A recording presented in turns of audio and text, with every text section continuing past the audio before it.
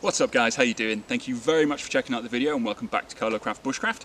This is your first time here, my name's Alex and this channel is all about my journey learning and developing bushcraft skills. So today I'm out in the woods. This is a new patch of woods that I haven't been to before, and essentially what I'm doing is a bit of a recon mission.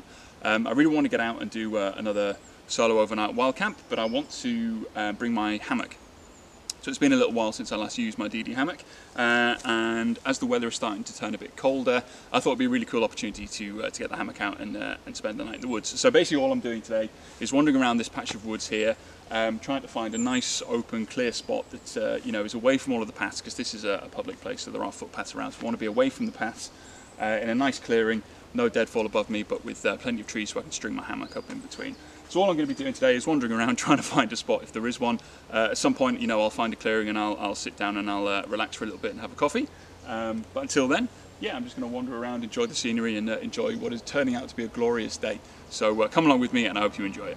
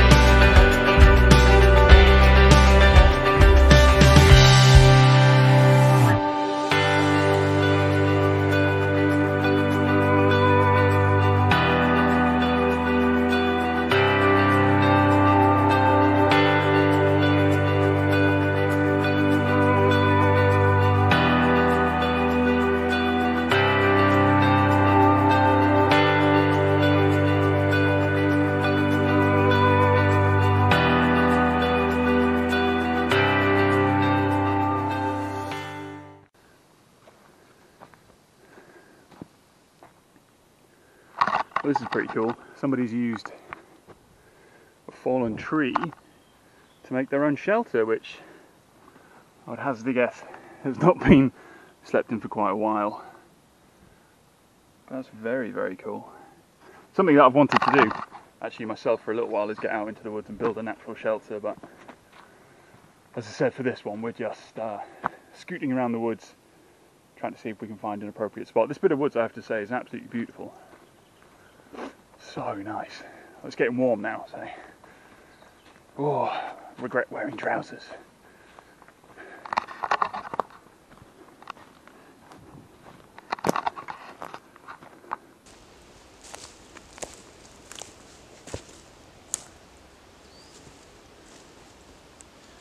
Alright guys, I've been wandering around for sort of 2.5, 3 hours maybe, and haven't found anywhere that's quite right yet. I found plenty of places that I could string up a hammock, and as I showed you, I found various sort of natural made shelters and stuff, so it's obvious that people do camp here. But I haven't found anywhere particularly that is kind of suitable for me. There's loads and loads of different footpaths in this particular bit of woods that all crisscross amongst each other, so at the moment I haven't really found anywhere that's kind of as isolated as I would want it to be for my hammock. There's plenty of places to hang up a hammock, as I say, they're just not quite right for me. So I'm a little bit thirsty now, so I found a nice clearing here, so I thought it would be about time just to relax for a bit, set up my camp chair and make a coffee, so I'm going to do that now. I have noticed actually that there's a fair amount of rubbish around here, people obviously dropping stuff as they've been camping. It looks fairly old, it all looks fairly sun-bleached, but it's still here, so I think the right thing to do is pick it up and take it out with me. Yeah, so I'm going to do that, but as I say, first of all, let's get a coffee going, shall we?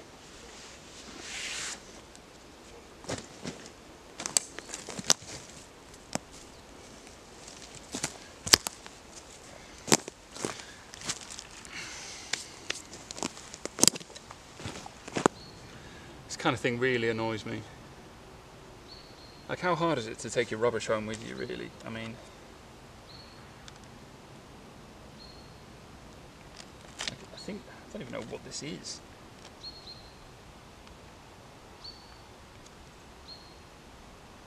Some kind of, yeah, fruit wrap thing. There's some other weird, what I assume is like a soda bottle wrapper, and then just loads of tissue. I just don't really understand why people throw this stuff away. I mean, it's so easy to put it in your bag. This stuff doesn't biodegrade, so why would you come out here and just leave it? But leave it for somebody else like me to come along and pick it up. But anyway, I've collected it all now, so this area, oh no, there's a bit more there. Collected as much as I can see, at least in this particular little clearing. So the first thing I'm going to do now is sanitize my hands and sanitize my bag, and then get my coffee going. So, yeah.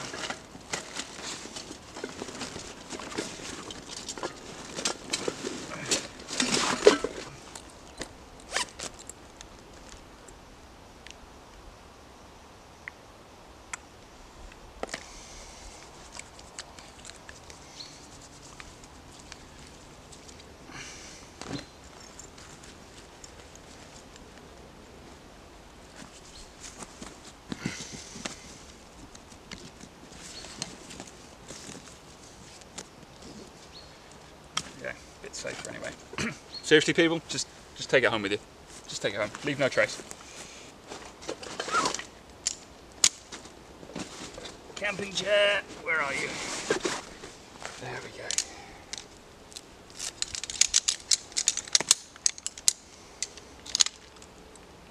I decided that because I'm only out for the day, not spending the night, that I could afford myself a little bit of luxury and bring my camping chair with me to relax.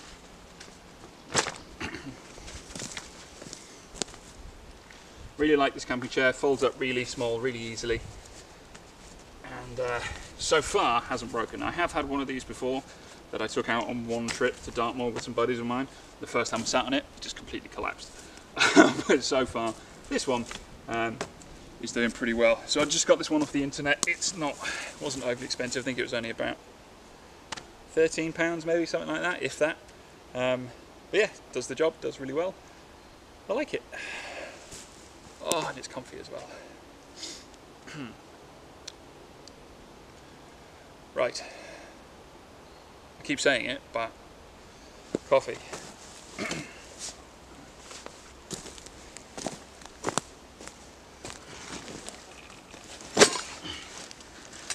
So for anyone that doesn't already know or is interested, today I've got my Hidden Woodsman Forest Ruck.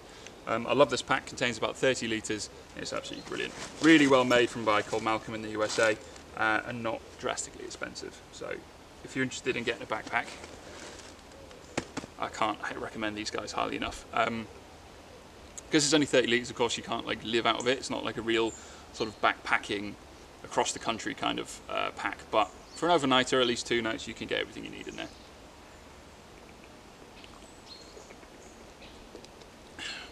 Sleeping bags and stuff like that, you can attach to the outside, to the bottom of it. The straps go all the way around, which is really cool, and you can get additional straps to add on the bottom as well, which is really cool. I like that a lot. Right, billy can.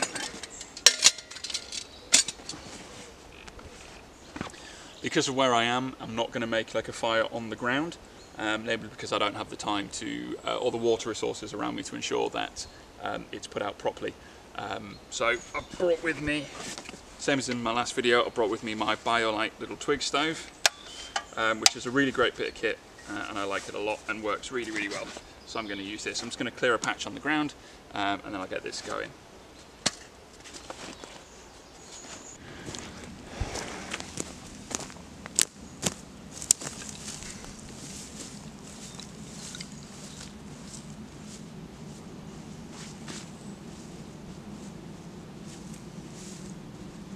The ground underneath all of these twigs and stuff is actually quite damp, which is really good, just in case there are any random little sparks that come out.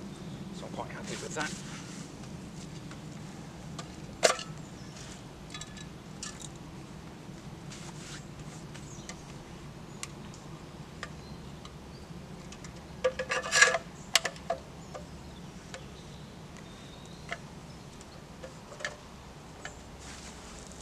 What's really cool about this is that it actually has a built-in fan, electrical fan to it that's actually charged by the heat of the fire itself, which is absolutely brilliant. It's got a USB port in it, so you can charge your phone and stuff if it should run out off the actual fire itself, which I think is brilliant.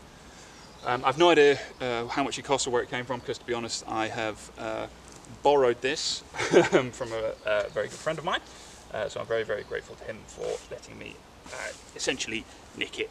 But I've used it quite a lot, and I really, really like it. It's really, really simple to use. All you need is some nice dry twigs and stuff that you can find on the floor, and as you can see, there's loads around me. So, let's stop talking, let's stop waffling about it, and let's get this going. I'll show you how it works.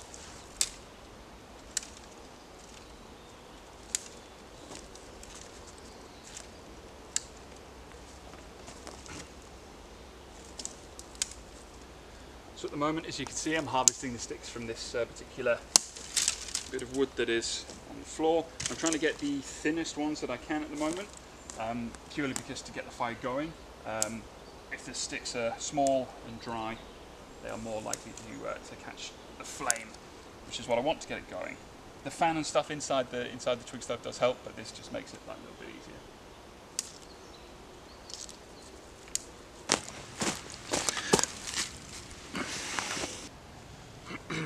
So because my bushcraft skills are still in their infancy, to get this going, I'm going to use some cotton wool, and I'm going to put a load of Vaseline into it, because that helps it stay alight longer. It's a little bit messy, but it does work, and that's the important thing. I'm also, I could spark this using my fire steel, but for the sake of convenience, I'm just going to use a lighter, so don't judge me too much. Whatever works, you know. Okay, so push that down into the bottom, and then we'll get some sticks in. So the thin sticks first. Get some of those in.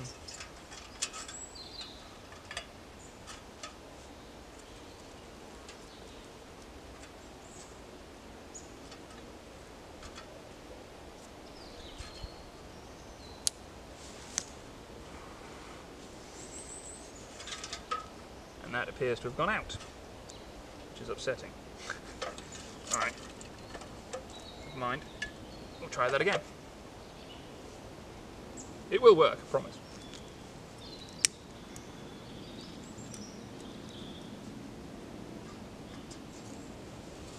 There we go, now we've got a bit of flame. Get the fan going.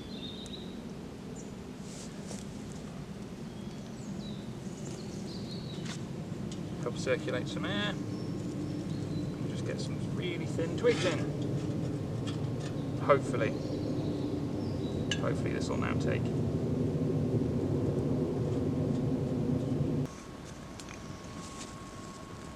Once we've got a bit of fire going on that, we can start to add these bigger pieces, which hopefully will take a little bit longer to burn. So these I'm literally just picking up off the floor around me and adding in.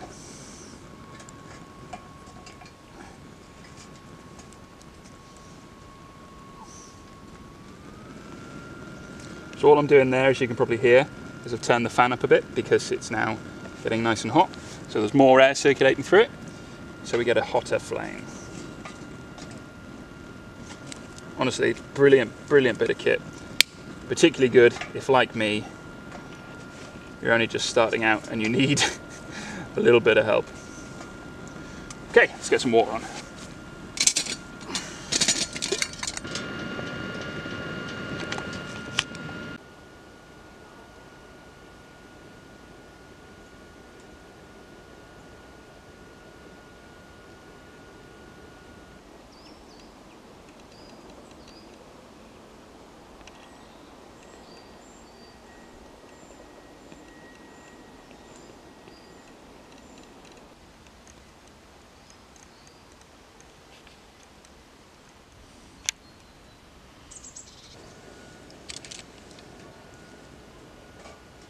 The only kind of slightly negative thing about this stove, it's not even a negative really, one thing to bear in mind if you get one of these, is the availability of fuel, because once the fan's going and the heat's going properly, it does eat up twigs and sticks really, really easily.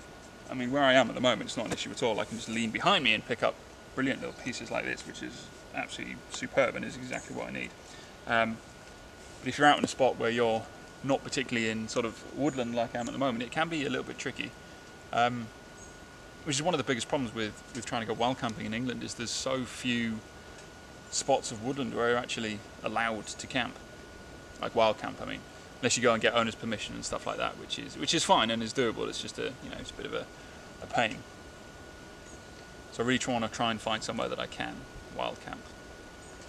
So if anybody knows of any spots in the south of England other than Dartmoor, because I know you can in certain parts of Dartmoor, if you know, please let me know in the comments where I might be able to go. If anybody can pass on landowners' details to me, that'd be amazing. We can get in touch and I might be able to work something out. But yeah, I do like Dartmoor, I have to say. I do like Dartmoor. I do like the moors. It is a cool place to go, and I'm thinking about going in the next couple of weeks. The only times I've been, I end up going back to the same place, which is fine. It's just not. It's a little bit boring. So if anybody who's watching this knows of a really nice bit of Dartmoor that you can go and wild camp on, it doesn't have to be woodland, because I'm fairly sure there are no woodlands particularly in Dartmoor that you can legally wild camp in anyway. But if anybody knows of a really nice kind of picturesque scenic spot with a really nice view, just let me know, whether it's one of the tours or whatever. If you could tell me in the comments, that would be absolutely brilliant. So I'm really looking forward to getting out again. I really want to go, but I really want to go somewhere new. I don't know if it'll be a solo wild camp. I might go on my own, or I might invite a couple of buddies, depending upon what they're up to these days. What with COVID and stuff, I know that a few of them actually now starting to go back to work, be taken off furlough and things like that. So I don't know if they'll be around, but we shall see. Anyway, so this is already boiling, so I need to take this off and get my coffee going, and I can let the fire die down, because it is warm out today. I think it's supposed to get up to about 28-30 degrees at some point today. So I definitely don't need the fire, so I can just let that burn down and enjoy my coffee.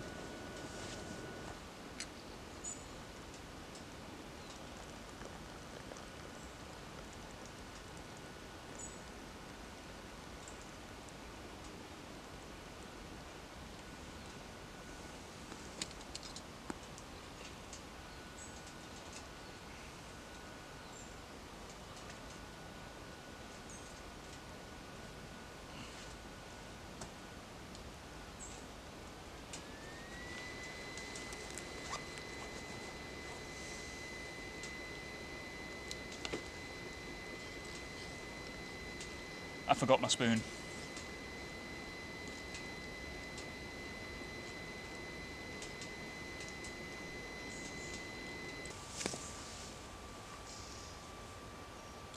This is the other problem with England, isn't it? Wherever's remotely nice, picturesque, there's always other people. Like where I've stopped in this little clearing here, it's not overly far away from the main path going through this woods. So there's people going past me constantly, which is fine, it's their right to enjoy the outdoors as well. It's just, love to have a bit of my own woodland, and no one else is allowed, and it's just me, and I can do whatever I want, whenever I want. Hey ho, one day, if I get millions of subscribers and start earning a fair amount of money from making these videos, maybe it'll happen. Who knows? Might need to up my knowledge base and skill base before that happens, eh? Speaking of which, I've enrolled on another Bushcraft course. So I don't know if I told you guys, I think I did, but I've been doing Paul Kirtley's online Bushcraft course. I also went and did a weekend with a company called Woodland Way Bushcraft, which is really good. And I've now signed up to another one, which will run over a weekend in November in Wales, I think it is. I think it's North Wales. I think it's called Wild Way Bushcraft. It's run by a guy called Jamie, and it seems really, really cool. This one is again over a weekend, so over 2 days. So they teach you a whole bunch of stuff in and around sort of introduction to bushcraft, but they also, which is really cool, they teach you how to teach it to other people, to pass it on to other people. So you spend 2 days in Wales learning this stuff, and then you have to go away and spend at least 16 hours kind of consolidating and practicing your skills before you're then brought back to a third day, which is an assessment day. And if you pass the assessment day, you get a qualification in bushcraft, which I think is absolutely brilliant. And I'm really, really looking forward to it. I really hope that I don't muck it up too badly and that the assessment day goes well for me. You know, I can't remember if I've told you guys, but I do have a history. I've got 5 years worth of experience of training and coaching others. That's was what I was doing in my last job role, my last official job role, before I took voluntary redundancy in January this year, which actually turned out to be quite well timed, didn't it, with all the COVID stuff that went on. But yeah, so I have a lot of experience teaching and coaching, so that bit doesn't bother me. It's more making sure I get the skills down before the assessment day happens, particularly in kind of autumn, sort of early winter kind of time in this country. Particularly, you know, there's not a huge amount of places that I can go and practice that kind of stuff, other than my camp. But even then, the resources there are not, you know, they're not endless. I may not have the right woods and stuff like that, so. But we'll see. But anyway, either way, I'm really excited about it, and I'm looking forward to that weekend in November. Hopefully, that will make some of my videos a little bit more interesting, and we should be able to do some more kind of skills-based stuff. I know that some of the videos I've been doing, like the practicing ones, is more me failing than anything else, which can be quite disheartening, and I don't know how fun it is for you guys to watch. But anyway, hopefully after this, we'll actually know what we're doing a bit more and be able to go into slightly more remote places and things like that. I'm still hoping, you know, to go to Canada at some point and film a proper canoe trip over there, and maybe even Sweden and the boreal forest once my skill base gets up. So it's just it's a case of actually getting the skills now, isn't it?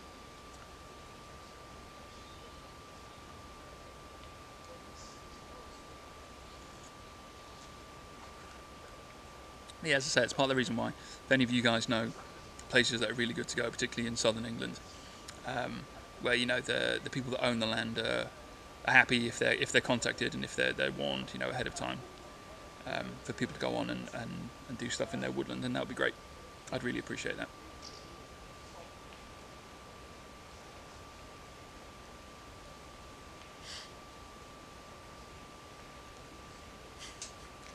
Path over there is starting to get busier.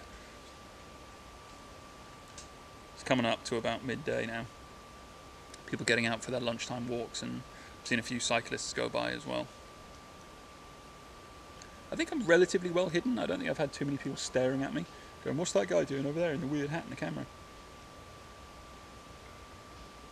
Especially now I'm sat down. Although considering I am talking to myself, it might look a little bit odd.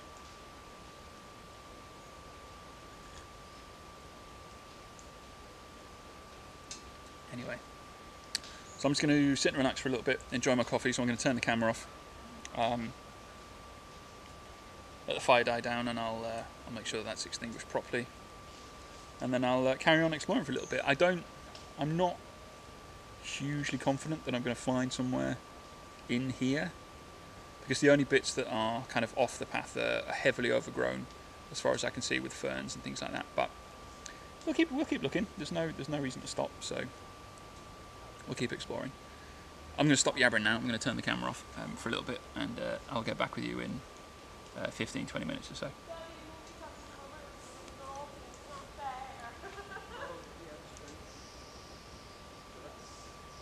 See? People everywhere.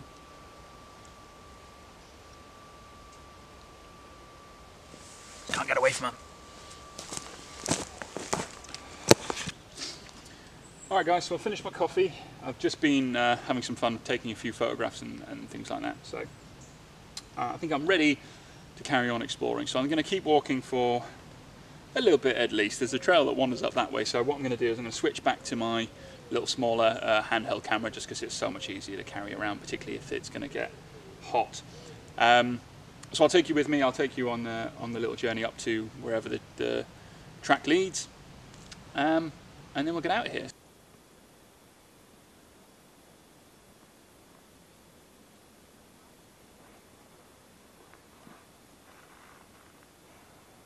So annoying. Oh, I have to go in my bag, which I'm now going to have to wash, sanitize constantly.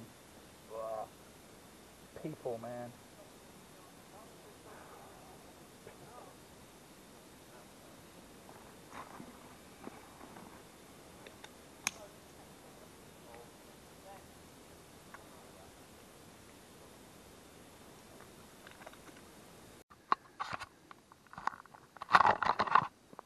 Okay, we're off.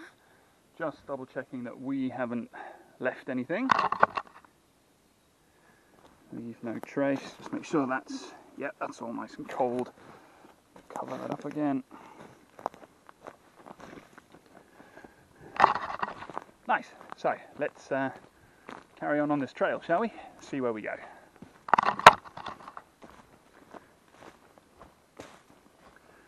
That's what I mean about how close to the proper path we actually were.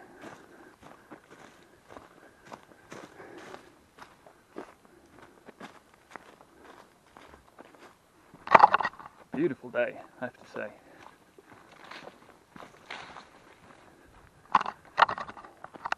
Look at that. Very nice view.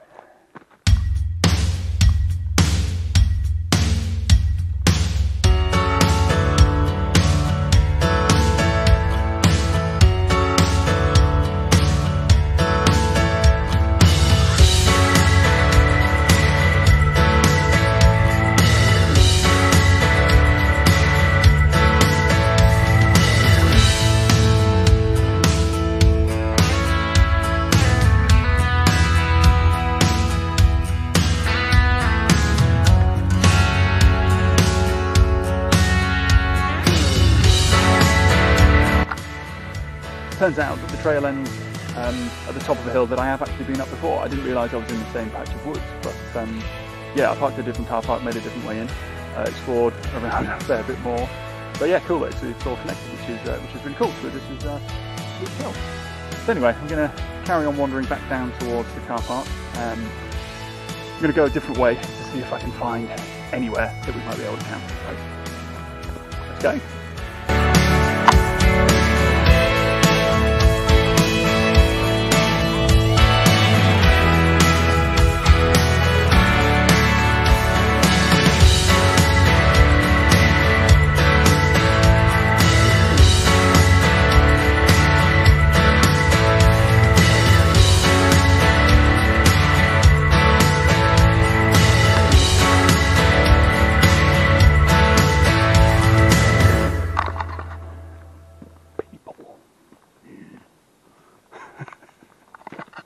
I'm a nice guy, really.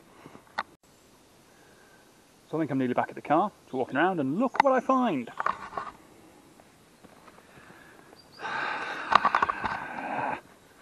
More rubbish. People, man, I swear. Right guys, so we are back in the car now, so this is where I'm going to love you and leave you. Thank you very, very much for watching. I really hope you enjoyed it. As I said before, I don't necessarily think there's many places that I could camp here.